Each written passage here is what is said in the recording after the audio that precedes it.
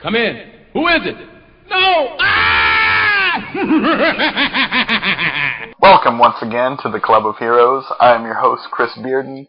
Got two fine gentlemen in the room with me. Evan Arnold. Mr. Fine Cortinas. Mr. Fine Cortinas. Wow, is that your wrestler name? Yes. That's my wrestler name. You should see my costume.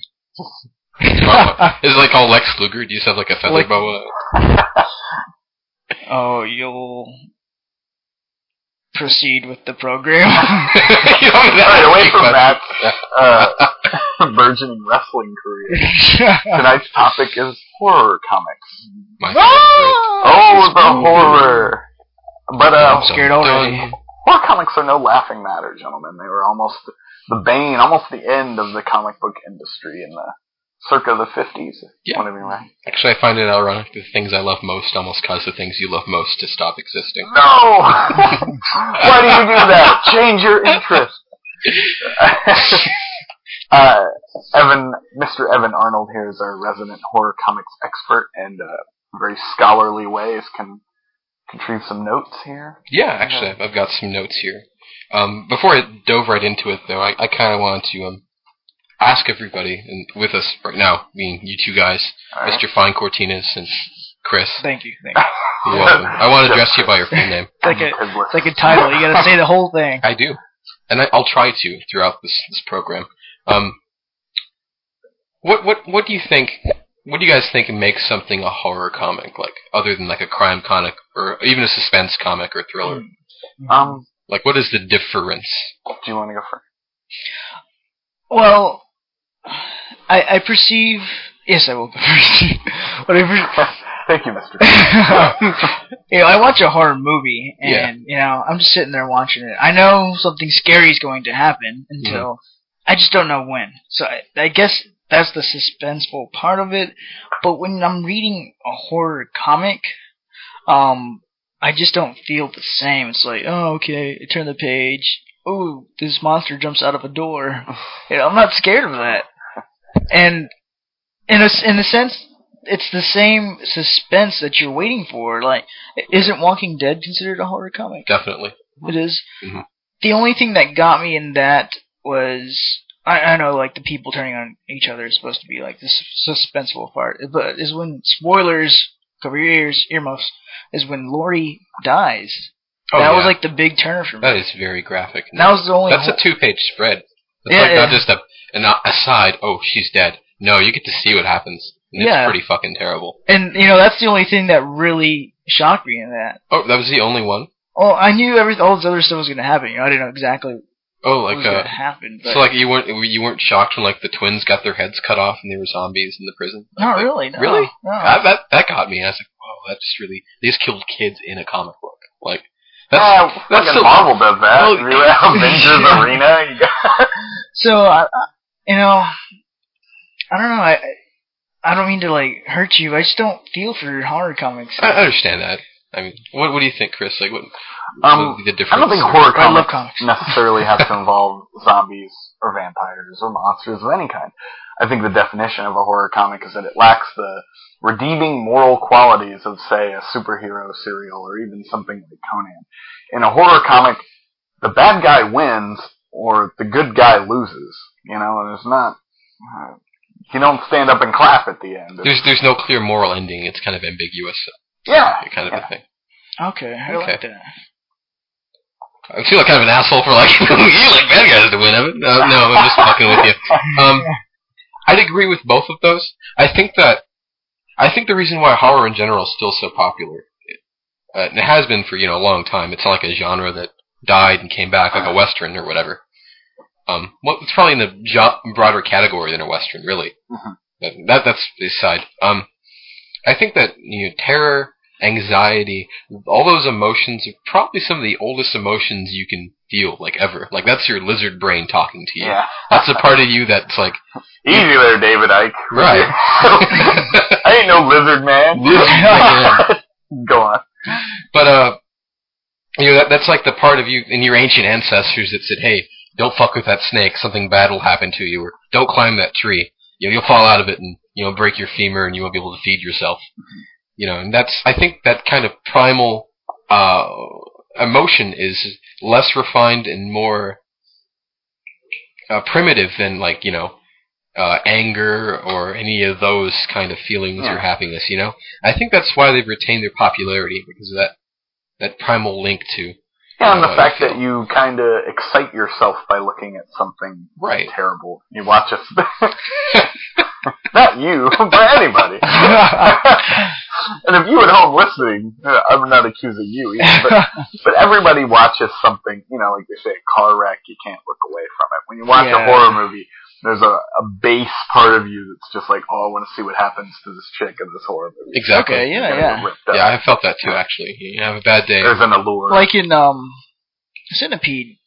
Man. The Human Centipede? I haven't seen that, actually. Neither have I don't plan to. Yeah, I've seen it once. I think it's a great movie, but I have no desire to ever see it again. Was it stomach churning? Oh, yeah. It bothered me really bad. You don't really even see that much. When you think about it, you don't see a lot of explicit gore. It's the way they just imply things. That's probably the best way to do it, is to imply something. There you go, exactly. Like, as I've heard you say before, imagination is something. The most powerful aphrodisiac. No, imagination is stronger than truth. I don't know. Well, it's what you don't see is what. Yeah. Yes, the implications. The shit out of you. Like in the first Halloween movie, you never see Michael Myers ever, except when he's never there. He's always in the backdrop, or he's just there for a split second, and you think you see him, and you look back, and he's not there. Like, you can watch the film through the eyes of the characters that he's hunting down and killing, and that, I think, makes it a much more effective tool than, a film where he's there all the time, because you never know if he's going to be behind the corner or not, kind of thing. It's the unreveal that's better than the reveal. But, and that's really why I like horror comics. I like that adrenaline, kind of, and I know it's not, you don't get quite the same anticipation watching the film as you reading a comic book, but I still kind of pick up on it. And the reason I like EC in general, the older EC stuff, is because it's kind of poetically, there's a lot of poetic justice in it. It's really, has a lot of ironic justice. I remember there's one story in particular, I forget which issue it was, but there was a Jack Spat and his wife kind of story, where I think that the wife was scheming to inflate the husband, make him fatter and explode, and the husband was trying to kill his wife by dropping a safe on her to make her thinner. Just something like that. And this was warping children's minds, like they were worried about this back in the day. I can't imagine. But I guess ever since that's why I like horror comics. I like that edge.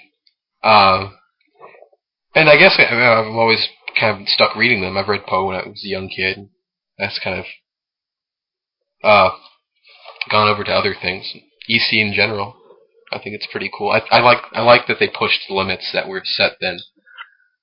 So EC, how does that come about? Do you know anything about the origins of EC Comics, or at least their horror line? Definitely. I guess we could talk a little bit about how horror comics in general arrived, because EC wasn't the first one on the scene. Okay, enlighten me. One of the biggest. Who was around before EC? Sure.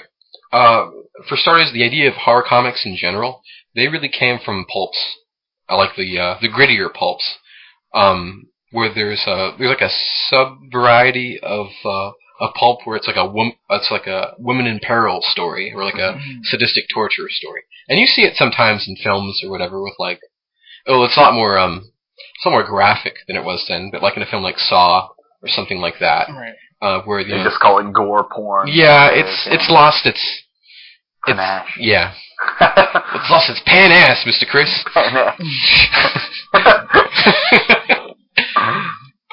So, it was they really came from this weird menace kind of story, where it featured, for the time, really graphic scenes of torture and brutality, and there's this mad doctor kind of guy. We're going back to the mad doctor kind of trope. It's like a sub-trope of that, which, came out about in Superman. Preying on everyone's fears of going to the doctor or dentist. Yeah, dentists in particular. No. So, and that first came about from a publication called popular publications underneath their series Dime Mystery, which is a straight crime fiction magazine, but by 1933 turned itself into kind of a horror imprint. I guess the horror stuff was catching on, and it swallowed the rest of the magazine. Kind of.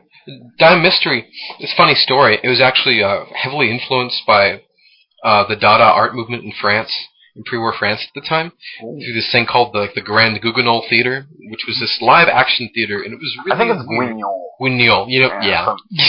It's a weird word. I see the letters, I can't fucking say it. Chevrolet, you know. Les Miserables. Les Miserables. Alright, I'm sorry. But you know what I mean. You see, you've heard of it before then, Chris? No, I've heard that word before. Okay, you've heard the word before. Okay, Guignol. Guignol.